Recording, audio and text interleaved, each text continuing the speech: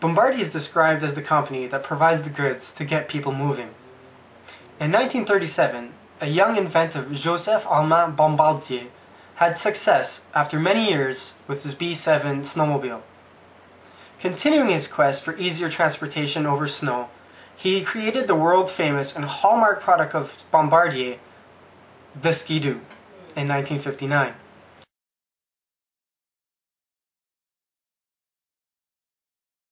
In face of the 70s oil crisis, the company began to divide its eggs in more baskets.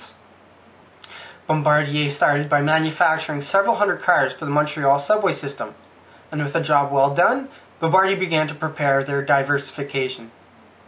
By the mid-80s, with a steady bankroll from quality work, the family-run business started acquiring aerospace companies from Canada, Ireland, and the United States. This trend would continue for Bombardier to spread over 29 countries at this present time.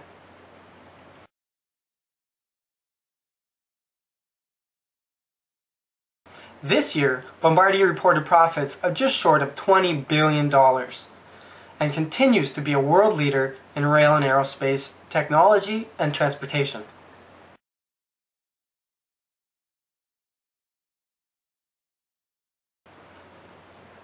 The majority of sales takes place outside of Canada, and for that reason, Bombardier is one of the most identifiable Canadian companies to foreigners. The future Bombardier is looking good, poised in favor of new adaptations required for a neutral carbon footprint. Although the initial hallmark product of the Ski-Doo was sold in the 1990s, Bombardier continued to be an integral part of Canadian culture, and its presence will continue to help the world function, crossing long distances and helping to do such.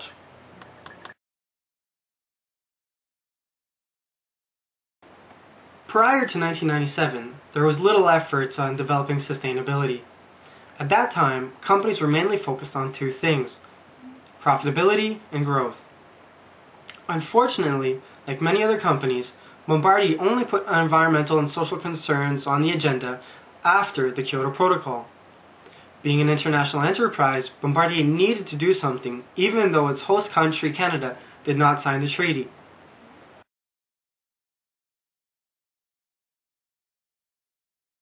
Throughout the 1990s, Bombardier followed certain environment protection programs and initiatives like ISO, International Organization of Standardization.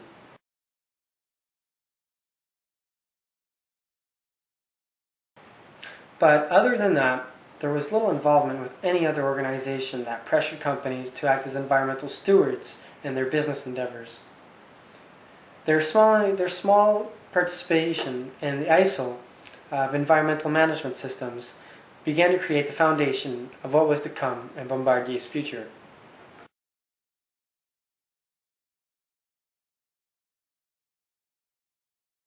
In 2003, upon signing an international charter for Union of Public Transport Sustainability, a requirement was to provide an annual sustainability report.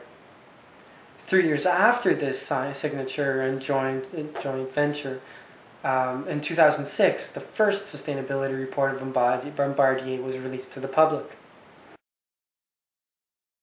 This involvement helped the company to address issues that were emerging, and Bombardier followed by involving themselves with much more other programs and organizations, such as the following.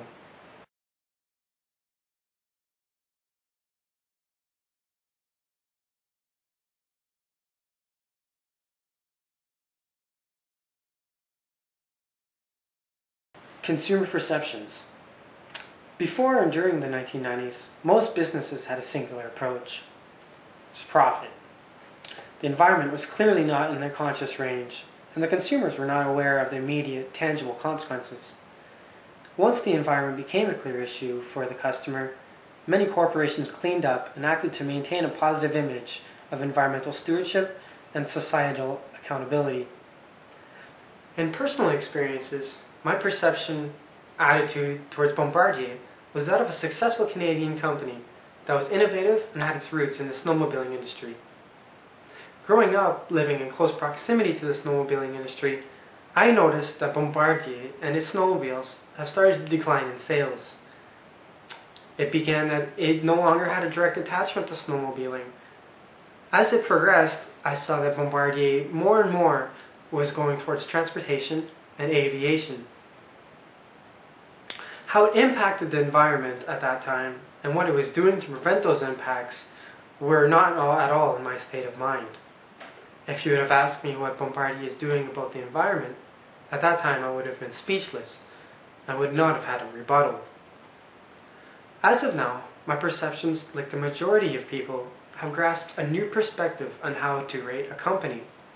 I believe that many Canadians view ExxonMobil and Bombardier in very different lights. It's almost black and white.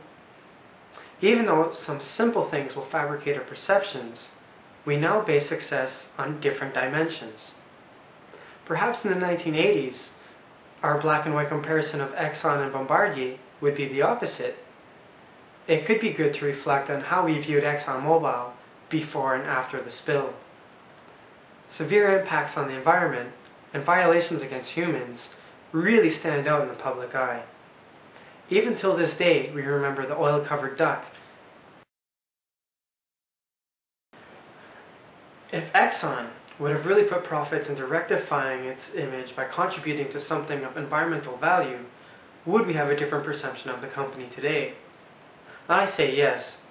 Also, if Bombardier had a similar incident, I hope it recovers by going above and beyond to make wrongs right.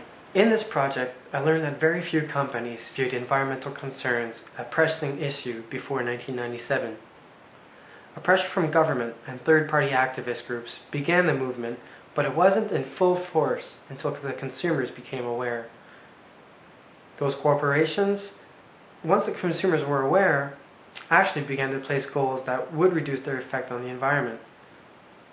As for emerging companies, basing your growth and profitability on both green money and green earth, will give the foundation for prospering in the future. A couple things to help this transition: educate your young customers with green living concepts, partnering with programs that give you valuable information and help reduce your carbon footprint, advocate implication of the government and policy for green living. Also, reform the system of subsidies in the government. Encourage communities to act on green living habits. Reiterate to your company about environmental values. Hire environment-sensitive management. Thankfully, a strong number of the populations are asking new questions about what makes a good company. Thank you for your time. I hope you enjoyed this presentation.